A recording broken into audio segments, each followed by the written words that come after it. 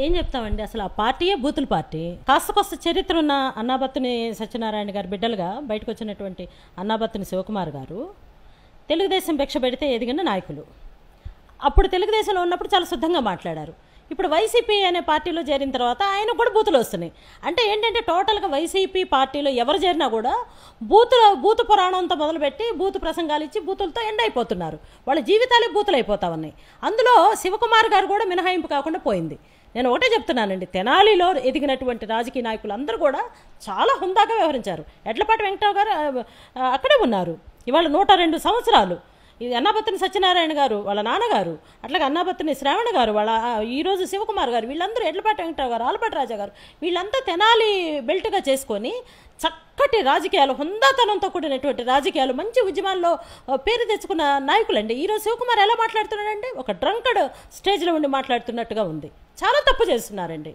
నువ్వు ఎదిగొచ్చినటువంటి రాజకీయ పార్టీకి నువ్వు వెన్నుపోటు పడిచి ఎవరో వైసీపీ పార్టీ అని ఒక తెలంగాణ సోదరుడు పెట్టిన పార్టీని జగన్మోహన్ రెడ్డి గారు అరువు తెచ్చుకుంటే, ఆ అరువు తెచ్చుకున్న పార్టీలో జగన్మోహన్ రెడ్డి గారి కింద బంటులుగా మీరు వ్యవహరిస్తూ చంద్రబాబు నాయుడు గారిని వెన్నుపోటు పడిచారనే మాట ఈ రోజు నువ్వు మాట్లాడుతున్నావంటే, నువ్వు తెలుగుదేశం పార్టీలో ఉండగా ఎందుకు మాట్లాడలేదు? వెన్నుపోటు పడిచావని చాలా తప్పు చేసినారు. ఇవాళ జగన్మోహన్ రెడ్డి గారిని వెన్నుపోటు పడవటానికి చాలామంది ప్రయత్నిస్తున్నారు. అందులో మీరు భాగస్వాములేమో. జగన్మోహన్ రెడ్డి గారు జైలుకి వెళ్ళగానే ఆయన్ని వెన్నుపోటు పొడిచి ఆయన స్థానంలో రావడానికి చాలామంది మంత్రులు తయారవుతున్నారు. వాళ్ళందరికీ దన్నుగా నిలబడటానికి మిమ్మల్ని తయారు చేసుకుంటాను. మీరు వాడే భాష ఏంటి? ఒక పెద్ద ఆయన అనే విచక్షణ లేకుండా ఆయన కింద నిన్నటిదాకా పనిచేసి వెధవన్నారు వెధవ అని మాట్లాడతారు. ఎవరండి వెధవలు? ఇవాళ మొత్తం ప్రపంచం అంతా చూస్తుంది ఎవరు వెధవలో, ఎవరు నిజాయితీగా పనిచేస్తున్నారు. కాబట్టి శివకుమార్ గారు మీకు నేను చెప్తా ఉన్నానండి, ఇది పద్ధతి కాదు. ఏదో ఒక రోజు మళ్ళీ మీరు తెలుగుదేశంలో చేరతారన్న నమ్మకంతో మేము శుద్ధమైన భాషలో చెప్తున్నాం. వైసీపీ పెట్టకముందు నువ్వు కూడా సోనియా గాంధీ దగ్గరికి వెళ్ళి, మీ జగన్మోహన్ రెడ్డి గారు కూడా సోనియా గాంధీ దగ్గరికి వెళ్ళి నన్ను సీఎం చేయి అని అడిగినప్పుడు ఆయన కాంగ్రెస్ నాయకుడే, వాళ్ళ నాన్నగారు కాంగ్రెస్ నాయకుడే. ఎవరో పెట్టినటువంటి వైసీపీ అనే పార్టీ నువ్వు పెట్టుకొని ఆ పార్టీలో ఈరోజు ముఖ్యమంత్రిగా చలామణి అవుతా ఉంటే ఎవరెవరు తెచ్చుకున్నారు? ఎవరు వెధవలు? అందుకని మీరు వెధవలై జనాలను వెధవలు చేయకండి. ఒకటండి, వాళ్ళ ఇంటి పేరు కూడా YSR అంటే ఎదురింటి సందింటి అని. వాళ్ళ ఇంటి పేరు ఎదురింటి సందింటి అండి. బహుశా నాకు తెలిసి తెలుగు జాతిలో ఆ ఇంటి పేరు ఎవ్వరికి లేదు. ఎదురింటి సందింటో ఎడుగురి సందింటో అంటే ఊరు మొత్తానికి ఎదురుగా వాళ్ళు, అంటే రకరకాలుగా చెప్తారండి కథలు. I'm so sorry. ఊరు మొత్తానికి చివరిగా ఉండి ఆ ఎదురుగా కనపడతా ఉంటే ఒకే ఒక ఇల్లు, ఆ ఇల్లు రాజారెడ్డి గారిది. అందుకని ఎదురింటి సందింటి, ఆ సందులో ఉన్న ఎదురింట్లోనే వాళ్ళు ఉంటారు కాబట్టి ఎదురింటి సందింటి YSR అని వచ్చిందండి. తప్పండి ఇవన్నీ. అవి చెప్పడం కూడా మా తప్పే, కానీ చెప్పిస్తున్నారు అంటున్నా నేను. నిన్నగాక మొన్న షరీఫ్ గారు 70 ఏళ్ల వయసు దాకా తెలుగుదేశంలో ఉండి ఒక సంచలనాత్మకమైనటువంటి మార్పు తీర్పు ఇవ్వాల్సి వచ్చినప్పుడు షరీఫ్ గారు ఒక క్రమశిక్షణ కలిగిన, ఒక నిబద్ధతతో కూడినటువంటి తెలుగుదేశం నాయకులుగా, తెలుగుదేశం శాసనమండలి చైర్పర్సన్గా, చీఫ్గా ఎంత హుందాగా, ఎంత ప్రశాంత వదనంతో మొత్తం రాజ్యాంగాన్ని తిరగేసే విధంగా తీర్పునిచ్చారు. కాబట్టి ఏంటంటే అక్కడే ఒక సిద్ధాంతానికి కట్టుబడి ఉన్న వ్యక్తులు ఏదో ఒక రోజు ఒక సంచలనాత్మకమైనటువంటి ఒక సంస్కరణకి, మార్పుకి తెరతీస్తారని చెప్పడానికి షరీఫ్ గారు ఈరోజు మనకి నిదర్శనంగా ఉన్నారు. షరీఫ్ గారికి నిజంగా మళ్ళీ ఇంకొకసారి ధన్యవాదాలు తెలియజేస్తున్నాం. ఏమంటే ఎంత గమ్మత్ అంటే, ప్రతి ఒక్కరూ ఆ మాధవరావు గారు ఎవరు అనంతపురంలో, నీకు దమ్ముంటే అనంతపురం రా అన్నారు. అన్న 3 రోజులకి వెళ్ళి చంద్రబాబు నాయుడు గారు మీటింగ్ పెడితే అసలు ఇసుకేస్తే రాలని జనంతో ఆ రోజు మీటింగ్ చెప్పుకొని వచ్చారు. అట్లాగే తెనాల్లో శ్రావణ గారు ఇట్లాంటి వాగుళ్ళు వాగటం వల్లనే శివకుమార్ గారు వెంటనే తెనాల్లో మీటింగ్ పెట్టారు. ఎవరైతే సవాళ్ళు విసురుతున్నారు ఇట్లాంటి, అక్కడికి చాలా సునాయాసంగా బాబు గారు తనదైన శైలిలో నెమ్మదిగా, సహనంగా, చక్కగా తన క్యాడర్ని కాపాడుకుంటూ ఒక హుందాతనంతో కూడినటువంటి మీటింగ్లు పెడితే జనం స్వచ్ఛందంగా వచ్చి మేము మిస్ అయ్యామండి, పాలిచ్చే గేదెను వదిలేసి కాలుతో దాన్ని దున్నపోతుని మేము ఎన్నుకున్నామని చెప్పి చెప్తున్నారు. కాబట్టి ఇప్పుడు కియా మోటార్సే కాదండి, ఇక్కడున్న గత ప్రభుత్వం శక్తియుక్తులన్నీ ఒడ్డి అంతర్జాతీయ సమస్యలు ఎన్నిటినో ఆకర్షించి అగ్రిమెంట్లు కూడా చేసుకున్న సమస్యలన్నీ కూడా ఈరోజు హ్యాండ్ ఇచ్చేసినాయి. ఒక దొంగ చేతికి తాళాలు ఇవ్వటానికి ఎవరు ముందుకు రారండి. కాబట్టి మీరు అక్రమాసులు సంపాదించుకొని ఉన్నప్పుడు అంతర్జాతీయ సమస్యలు వచ్చి మీకు ఎట్లా పెట్టుబడులు పెడతాయి? కియా సంస్థ ఆల్రెడీ కమిట్ అయ్యి ఉంది కాబట్టి సంస్థని స్థాపించడం జరిగింది. కానీ స్థాపించిన 4 రోజులకే మళ్ళీ యూటర్న్ తీసుకొని వెళ్ళిపోతుంది అని అంటే వీళ్ళకి సమర్థత లేదు. వీళ్ళు దీన్ని అవినీతి రాజ్యంగా చేసుకొని కియా మోటార్స్ అనే సంస్థకే చెడ్డ పేరు తీసుకొచ్చే ప్రమాదం ఉందని చెప్పేసి వాళ్ళు వెళ్ళిపోతా ఉన్నారండి చెన్నైలో. Shame on them.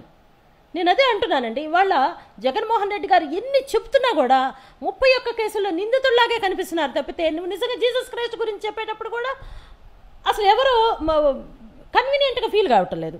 కాబట్టి ఏంటంటే ఒక కియా సంస్థ పోవటమే కాదండి, రేపు సాక్షాత్తు ఆంధ్రప్రదేశ్ని కేసీఆర్ గారికి తాకట్టు పెట్టే ప్రయత్నం చేస్తున్నారండి. మా నాయకుడు ఎక్కడుంటే అక్కడే రాజధాని, మా నాయకుడు ఎక్కడుంటే అక్కడే రాష్ట్రం అని మాట్లాడుతున్న సిగ్గు లేని ఆ 151 ఎమ్మెల్యేల్లో ఎవరో మాట్లాడారు. సిగ్గు లజ్జ లేదా మీకని మాట్లాడుతా ఉన్నా. అంటే లోటస్ పండ్లో ఉండి ఆంధ్రప్రదేశ్కి ముఖ్యమంత్రిగా పనిచేస్తావు నువ్వు. తాగి వస్తారు, కొడాలి నాని గారు అయితే తాగి వస్తారు, సాక్షాత్తు రోజా గారు కూడా తాగొచ్చారని చెప్తున్నారు. తాగుబోతులంతా అసెంబ్లీలో నిండిపోయి క్రమశిక్షణతో కూడినటువంటి నాయకులను ఎదవాలని మాట్లాడటం ఎంతవరకు కరెక్ట్ అండి? శివకుమార్ గారు అలా మాట్లాడుతున్నారు. అట్లాగే ఈరోజు 23 సీట్లు ఇచ్చినా కూడా మొత్తం ఆంధ్ర రాష్ట్రాన్ని మళ్ళీ మీదేసుకొని నేనున్నాననే ధైర్యంతో ఆయన అన్నాడు, నేను విన్నాను, నేను ఉన్నాను అని చెప్పాడు కదా. ఆయన ఎక్కడున్నాడండి? అసెంబ్లీకి రావడానికి దొడ్డిదారిని వచ్చాడు, కానీ రహదారిలో రాజవీధిలో నడుచుకుంటూ వస్తున్న చంద్రబాబు నాయుడు గారు. పైగా మైనారిటీ సోదరుల గురించి నేను ఒక మాట చెప్పాలనుకుంటున్నానండి. ఈరోజు మైనారిటీ సోదరులు కదలాల. మైనారిటీ సోదరులకి ఈరోజు ఉత్తర భారతదేశంలో జరుగుతున్న అవమానాలకి తెలుగుదేశం ఒక స్టాండ్ తీసుకుంది. అన్యాయం జరుగుతుంది మైనారిటీ సోదరులకి అని. ఆ స్టాండ్ మీద మేము ఉన్న పరిస్థితుల్లో సాక్షాత్తు మైనారిటీ సోదరుడు అయినటువంటి షరీఫ్ గారు ఆంధ్రజాతిని కాపాడటం అనేది ఒక హిస్టారికల్ ఈవెంట్గా మేము గుర్తిస్తున్నామండి. కాబట్టి ఈరోజు మైనారిటీ సోదరులు ఆరో షరీఫ్ గారికి జరిగినటువంటి అవమానాన్ని మరొకసారి గుర్తు చేస్తూ, నువ్వు అసలు సాయిబుకే పుట్టావా, నువ్వు అసలు అమ్మా నాన్నకే పుట్టావని బొత్స సత్యనారాయణ అనే నీచుడు మాట్లాడితే అప్పుడు కూడా ఎంతో సమయం మనం పాటించినటువంటి ముస్లిం సోదరులకు నేను ధన్యవాదాలు తెలియజేస్తా ఉన్నాను. కానీ ఈరోజు ముస్లిం సోదరులు రావాలా, షరీఫ్ గారు ఇచ్చిన తీర్పుని వాళ్ళ మైనారిటీ సోదరుల ఆత్మగౌరవానికి సంబంధించిన విషయంగా వాళ్ళు ప్రకటించుకోవాలి. దానికి మా అందరి మద్దతు ఉంటుందని నేను తెలియజేసుకుంటా ఉన్నాను. ఇక్కడ గుంటూరు జిల్లాలో ఎస్పీ రామకృష్ణ గారికి చాలా మంచి పేరు ఉందండి. ఇవాళ రామకృష్ణ గారి దగ్గరికి వెళ్ళి ఒక కంప్లైంట్ ఇస్తే ఆ కంప్లైంట్ తీసుకొని పోలీసుల నుంచి రక్షణ కావాల్సిన పరిస్థితులు ఏర్పడినాయి సార్ అని అంటే రామకృష్ణ గారు పోలీసుల మీద యాక్షన్ తీసుకోవడానికి కూడా జగన్మోహన్ రెడ్డి పర్మిషన్ తీసుకోవాల్సిన పరిస్థితులు ఏర్పడుతున్నాయి. అందుకనే చాలామంది సోషల్ మీడియాలో ఏం పెట్టారండి, కోర్టులో హాజరయ్యే ఒక ముద్దాయి కోర్టు ఎక్కడుండాలో నిర్ణయిస్తున్నాడు, ఇంతకంటే నీచమైన పరిస్థితి ఏముంది, ఇంతకంటే దయనీయమైన పరిస్థితి ఏముంటుందని చెప్పేసి అని పెడుతున్నారు. నేను కూడా అంటున్నానండి, ఈరోజు ఎన్నో సవాళ్ళు ఎదుర్కొంటున్నారు జగన్మోహన్ రెడ్డి గారు. అయితే ప్రజాస్వామ్యంలో ఒక విషయం ఉందండి, అదేంటి, ఆయన దొంగ అయినా, Dawood Ibrahim లాంటివాడైనా, bin Laden లాంటివాడైనా, ఇంకోళ్ళైనా, when he's elected by the people in democratic way he must be respected. కాబట్టి జగన్మోహన్ రెడ్డి గారి మీద 31 కేసులు ఉన్నా, ఆయన ప్రతి శుక్రవారం కోర్టుకు వెళ్ళినా కూడా ఆయన ఈరోజు chief minister who is elected by the people. కాబట్టి గౌరవనీయ ముఖ్యమంత్రి జగన్మోహన్ రెడ్డి గారనే మాట్లాడాలి.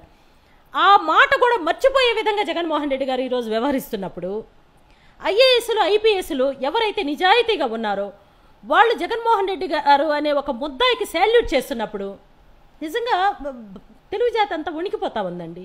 పక్క రాష్ట్రాలు నవ్వుకుంటూనే ఆశ్చర్యపోతున్నాయి. మోడీ గారు అయితే చాలా ఆనందపడతా ఉన్నారు. కాబట్టి ఏంటంటే ఇవన్నీ అల్టిమేట్గా నువ్వు కూర్చున్న కొమ్మని నువ్వే నరుక్కుంటున్నావు అనే విషయాన్ని నేను ప్రతి పౌరుడికి గుర్తు చేస్తున్నాను సార్ ఈ సందర్భంగా. సో నేనేమంటున్నానంటే మీ టోపీల మీద ఉన్నటువంటి సింహాలు తలదించుకునే విధంగా పోలీస్ సోదరులు కూడా వ్యవహరించకూడదని నేను మనవి చేసుకుంటా ఉన్నాను. ఈరోజు మీరు రక్షణగా ఉండండి, వాళ్ళు శాంతియుతంగా నిరసన తెలియజేస్తూ ఉన్నారు. రైట్ టు ప్రొటెస్ట్ అనే ఒక హక్కు ఏదైతే ఉందో ఆ హక్కు వాళ్ళు చక్కగా ఇంప్లిమెంట్ చేసుకుంటున్న టైంలో లాఠీ చార్జ్ చేసేంత పరిస్థితుల్లోకి పోలీసులు పోకూడదని నేను కోరుకుంటా ఉన్నాను. కాబట్టి ఏంటంటే ఇది తప్పండి, మేము చేయలేమని ఏ పోలీస్ అయితే అంటారో ఈ సమయంలో, ఎవరైతే రైతులకు అనుకూలంగా ఉంటారో వాళ్ళు చరిత్రలో సువర్ణాక్షరాలతో లిఖించబడతారని నేను పోలీస్ సోదరులు కూడా మనవి చేసుకుంటా ఉన్నాను. రోజా గారి గురించి మాట్లాడితే మా విలువ కూడా తగ్గిపోతుందని మేము అసహించుకుంటున్నాం, బాధపడుతున్నాం. కాబట్టి రోజా సైగలు చేసిందా, ఇంకోటి చేసిందా, ఇంకో రకంగా వ్యాఖ్యానించి ఆమె నోటికి హద్దు అదుపు ఏమీ లేదు. గౌడు గేదెలాగా బరి తెగించిన ఒక ఆంబోతులాగా వ్యవహరిస్తూ ఉంది. ఒక ప్రక్క ఆక్రందనలు చేస్తా, ఆర్తనాదాలు చేస్తూ మహిళా రైతులందరూ రోడ్డెక్కి అసలు కంటి మీద కునుకు లేకుండా ఉద్యమం చేస్తూ ఉంటే శ్రీదేవి పుట్టినరోజు వేడుకలు జరుపుకుంది.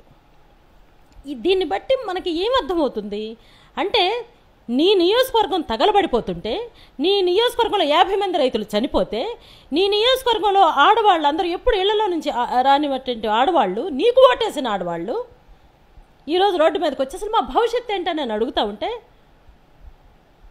సాక్షాత్తు ఎమ్మెల్యేనే ఇంట్లో కూర్చొని బర్త్డే ఫంక్షన్లు మేకప్ టీంతో నువ్వు కాలం గడుపుతూ ఉన్నావు. కాబట్టి ఈ విషయాలు రిపీటెడ్గా చెప్పాలన్నా మాకు చిరాగ్గా ఉంటుందండి.